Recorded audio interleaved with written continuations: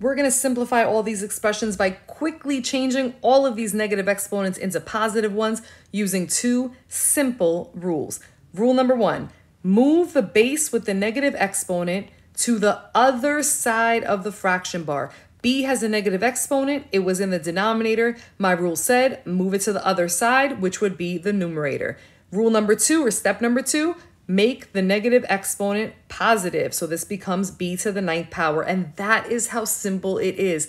That a to the 3rd power did not have a negative exponent, so don't do anything to it. Just leave it exactly where it was, hanging out next to that b to the 9th where it's being multiplied by it. And in this case, because there's nothing in the denominator, I can actually just get rid of that fraction bar and more simply write this answer as a to the 3rd times b to the 9th. Second example, let's follow those same two steps. Move the base with the negative exponent to the other side of the fraction bar. That's step number one. So z was in the numerator.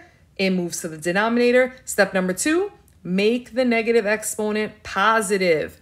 Now this y to the 8th, did it have a negative exponent? No. So what do we do with it? Nothing. We leave it right where it was in the denominator where it's now being multiplied by z to the 3rd. Now we can't leave this numerator empty, so we're going to go ahead and put a 1 here because z to the negative 3rd is the same thing as 1 times z to the negative 3rd. And we are done with the second example.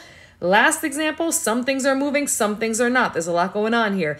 Is that 3 moving? No, because this negative 5 only belongs to the x. The 3 is not being raised to the negative 5th power.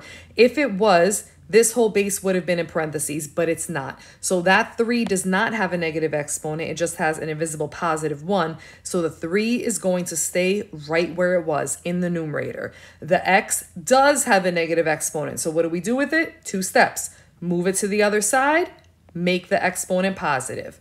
This y has a negative exponent. So what do we do? Move it to the other side, make the exponent positive.